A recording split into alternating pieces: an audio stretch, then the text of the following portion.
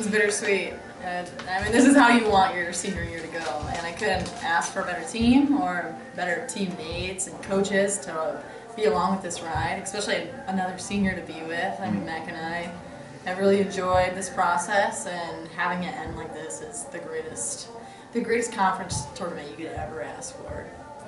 And you're going back, you know, you and Mac, freshmen, did you set any goals? Did you tell each other, like, hey, we're going to do this? Or was there any conversations like that? Or at the beginning of the year, this year, we knew we wanted this, and we just determined, we said to each other, whatever it takes, we will be whatever he needs to make this team go. And I think that we really bought into especially what he wanted and what the team wanted, and here we are, conference champs. So it's been great. Especially after yesterday, you know, and come the season, you guys had a little slow starts in the first quarter, but today you made sure, you know, that didn't happen. So just, especially coming off a hard, tough game like yesterday where you guys went all out, I mean, how much was that just pure determination coming out of there and just getting ready and going off the bat and getting a nice start? I just want to say passion. I think that's the word that we kind of went off yesterday. I mean, after being down 19, we just kind of looked at each other and was like, the time is now. And I mean, you could see the passion, especially starting off today.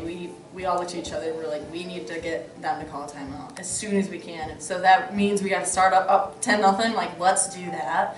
Let's put the ball in their hands rather than put the ball in our court. So I think we really executed that, and that's what we set to do. And we just had great leadership from this one and great ball control, and it's the best thing we could ask for. Definitely. And Angelique, for you, I know you're probably sick of talking about last year, but just how sweet is it to go from there to be here now and, you know, MIAA champs, going back to the NCAA tournament? Just how cool is that for you? Yeah, I think I didn't really expect everything to go the way it's gone this year. If you would have asked us in the beginning of the season, you know, like, how are you going to be because you lost so many seniors last year, I mean, it was all on us to make the identity for our team, and we are doing that right now. We're showing everyone that no matter who we lose, like, we have who we have, and we're going to make the best of it. So being able to be a part of this team this year is the greatest thing. I couldn't be more proud than I am right now with the girls that have stepped up, that come to practice every day ready to go, help us get better, and it shows. It shows last night, and it shows today.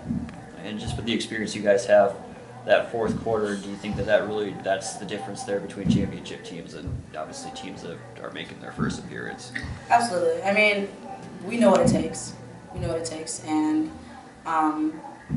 sometimes we don't start the way that we want to start, but we have to finish strong no matter if we're up 10, if we're down 10. We will always finish strong, and I think have a great climb going into the tournament now. So yeah, that's how we like to identify our team guys.